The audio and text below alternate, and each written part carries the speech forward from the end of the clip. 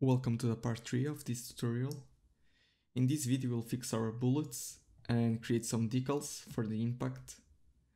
So let's start by opening our script.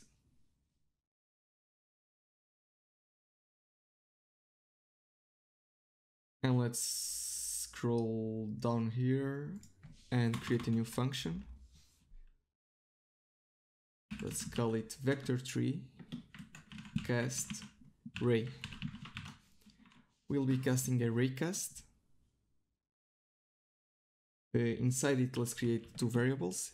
Int x equals screen dot width divided by 2, and int y equals screen dot height divided by 2, so we can get the center of the screen. Then we write raycast hit,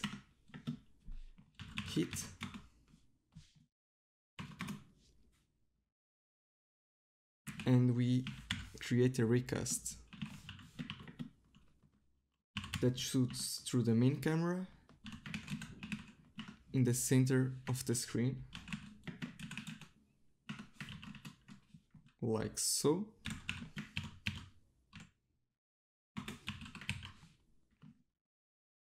And now we check if the raycast hits something. So physics raycast ray out hit.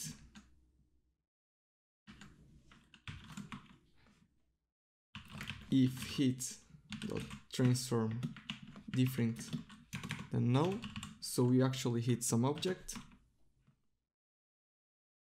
We return the hit point. Yeah, that's right. If we hit nothing, we return a vector3.0. We can also do this if you want to see the ray being shot. Draw ray dot origin, ray dot direction times, let's say 1000, new color 1f, something like that, doesn't really matter.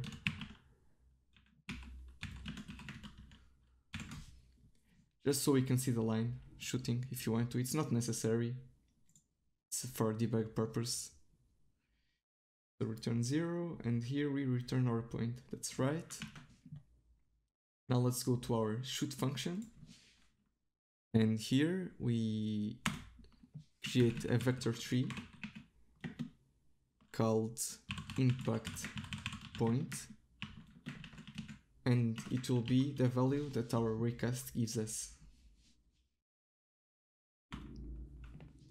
Then we need a reference to our bullets, so let's do it now. Game object bullet is equal,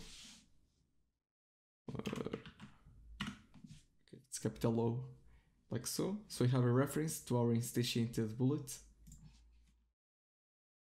and if impact point is different than vector3.0,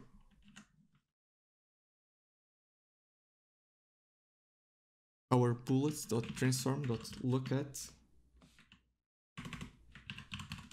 impact point. So our bullet looks at our impact point and goes there. And I think that's all for that. Let's try it. Let's open the game. If I play it now, you can see that the bullet goes to the center, like so.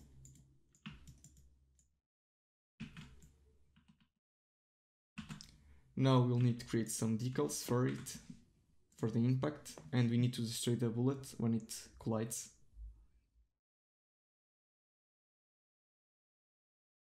For this tutorial I'll be using these 3 bullet holes, but you can choose whatever you want. I'll just pick this because they are free and there are very many options.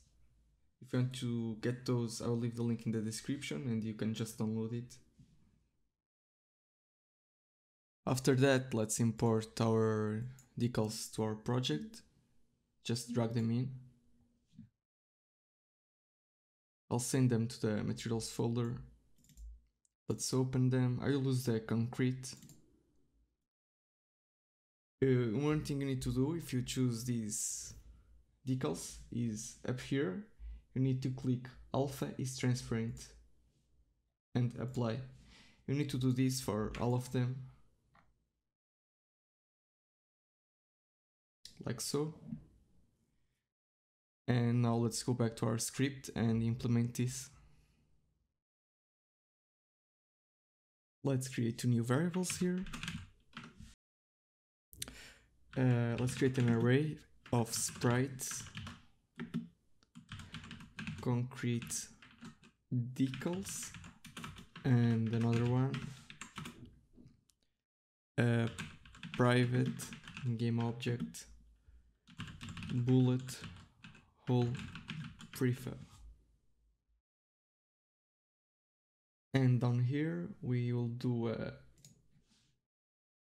game object, bullet hole is equal to the new instance we are creating, the bullet hole prefab in the impact point and quaternion.identity.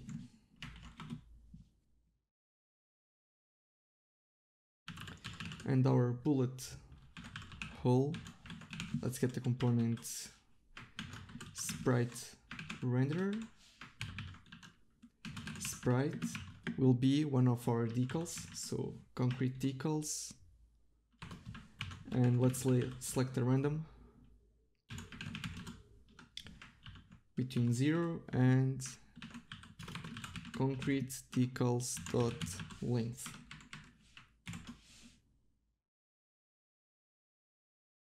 Okay, let's go back to Unity.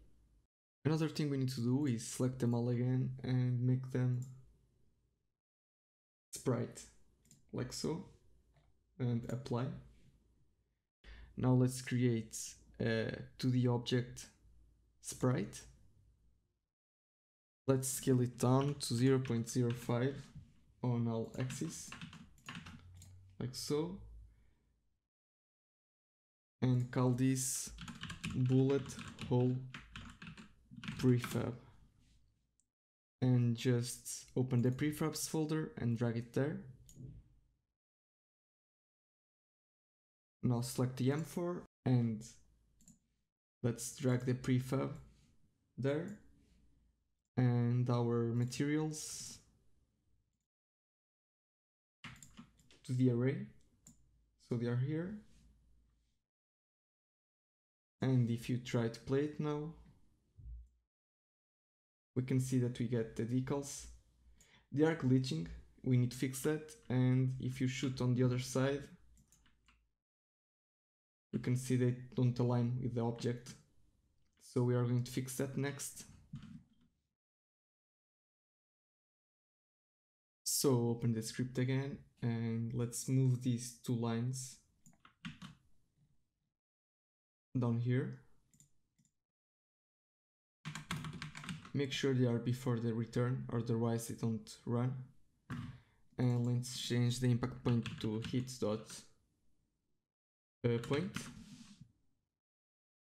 plus hit.normal times a very small number like that.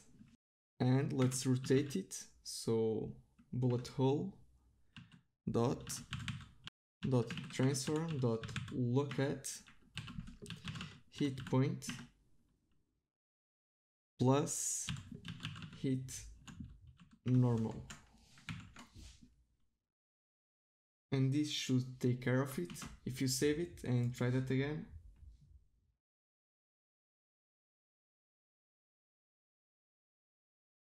we can see that we now have bullet holes and they rotate depending on the surface.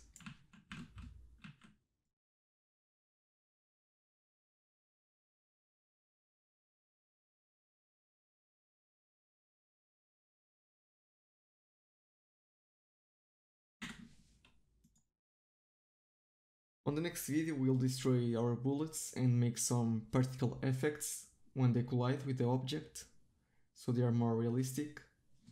Oh, and by the way, just increase the bullet speed.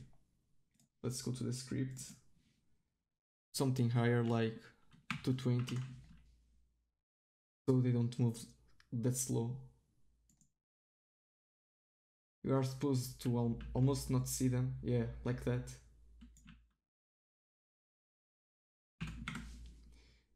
So yeah, I'll see you on the next video. If you want to follow this series, feel free to subscribe. If you have questions, leave them down below. And I'll see you on the next video.